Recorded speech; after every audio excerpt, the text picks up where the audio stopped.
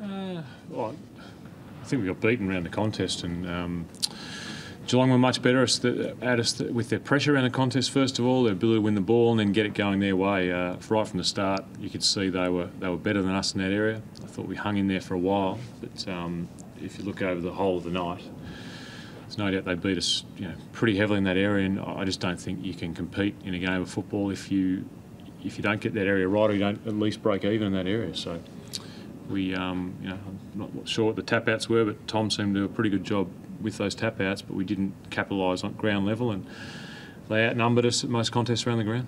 What do you think that was? It's an area you have prided yourself on this year? Yeah, we're actually poor in the first half last week, so we have to have a look at that as to why we've been beaten in that area 2 weeks in a row, and we came up against a very good side who have won the last 4 weeks in that area and were better than us at it. Specifically why, I'll have a look at the tape and try and work it out, but part personnel, part appetite for the contest as well. Along with the contested ball, James, disposal efficiency, that must be an area of concern for you at the moment. It seems to have slipped off over the last 4 or 5 weeks. Yeah, I think it's disposal is a lot about what the opposition's doing as well. I mean, there's certain times we didn't take the options we should have taken. The easier option, we tried to kick the harder kicks, but I find a lot of the time, I think our side's got good kicks in our team, but when the pressure from the opposition is as it was tonight, it's very hard to kick it well. And a lot of the time when you're trying to attack from defence, you can get pinned in an area and it's hard to get it out. So I thought the inability to win the contest and the clearances mean we're attacking from defence a lot, which is very hard to play a rebound game the whole time. Is that it? No. Got off easily. Yeah, Stu's all right. Stu's come off 2 weeks of, he's had that sore knee from early in the year, which we sort of gave that a fair rest during the 2 week suspension he had. So I think he's just adapting to the game, but no, Stu's got through the game okay. James, you got to within 9 points there in the second quarter. What really went wrong at that stage to have such a sort of dramatic momentum shift there? Was it just those goals that caught you on the break before half time, or was it just something else, like just a dip in intensity or something? I think all night we were very easy to score. Once we got into our 50, we were easy to score against. So their ability to rebound it out of our attacking 50 and score a goal. A lot of reasons for that: pressure on the ball, the ability to set the ground up and defend it, and their ball use meant that they kicked those 2 late goals. And I think that hurt us most of the night, other than the contested side of the game. They were taking it out of their defensive 50 far too easily, and that is an area of concern for us. James, obviously not a lot of positives come out of this game, but to see Tom in that third quarter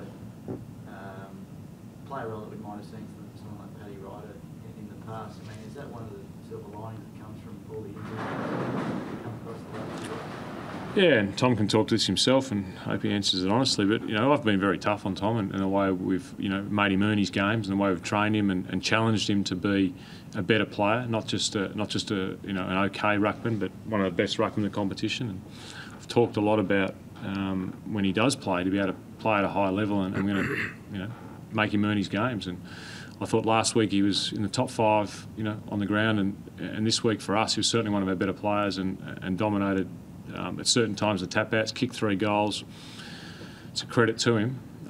We probably just needed a few more players standing up like he did. I also thought when Scott Gumbleton got his chances, when the ball moved pretty quickly, he showed a bit as well. So Scott continuing to get better and adapting to AFL footy is another positive for us. Tom, did you feel like you had a fair bit of responsibility in that third quarter? I mean, Geelong had so much of the run, but you seemed a bit of the go-to man down there. Did you feel you had heightened leadership? Yeah, I think in that third quarter it was Purdy really put us in the midfield to try and change the game a little bit, and I suppose you lead from the front as a big fella, and I was lucky enough to get on the end of a couple, but it's kind of hard to change the momentum when they're such a good team like they were tonight. Tom, how frustrating is it as a ruckman that you're winning the hit-outs, you're doing the hard yards there, then suddenly the clearances are going the other way, you're sort of seeing your own tap-outs getting sharp and things? Yeah, it's tough. Geelong were really good tonight in reading our hit areas, and it's a credit to them, I guess, but we'll have to have a look at the tape and see where we can get better in that area. James, Cats obviously came out like ferocious, so played over Hmm. your guys tough enough. Are they? Yeah, Oh, I think they are. Yeah. I think that their pressure was better than ours, but I don't think I wouldn't doubt our players' toughness. There are some outside, as an outside looking in, there are some losses teams have, which is a bit excuse like a sobering reminder of how far a team's got to go. Just sort of take it out of tonight. You may turn it on, but they play well. Yeah, they did, and I think it's a sign of how good we have to get. But we certainly didn't come up to the mark in the pressure and how we handled that pressure and how we applied it onto them. So that's a great learning, a great lesson for us as a team. How good we need to get in that area. I'm glad to a certain extent we got it now and not in the final like we did last year. We got a lesson. So it's good to get the lesson, but we need to learn from those lessons. And we're a fair way from being where we want to be. And whether you guys believe it or not, we want to develop and we want to learn. We want to get better every game we play, and we learned something tonight. We played a really good team. We didn't come up to the mark. And the great thing about the rest of the year for us is we play another outstanding team next week, another outstanding team the week after, and we're going to find out a lot about ourselves and how good we are and how much we learn through the year from the next 6 weeks of the season. No bigger challenge than the Hawks next week, so their pressure will be great. They'll move the ball really well. They've got a potent forward line. It's right in front of us, how good we need to be. So that's exciting. It's exciting for me, and I know for our group, it's exciting to be able to look forward to another big game next week. James, I guess you're basically saying it's almost a crunch time in the season now, isn't it? I don't know what a crunch time is. I mean, what I know is that we'll learn something out of tonight. Disappointing. I'm not giving our players an out or our coaching staff an out or our club an out. Tonight was very disappointing, and we didn't come up to the mark. But next week we get a chance to come up to the mark again, and we'll see what happens. So, crunch time. I'm not sure we use that term, but it's a big game for us. Just on the, Last one, guys. so just on the Cats, do you think they've showed they're still sort of winning the premiership?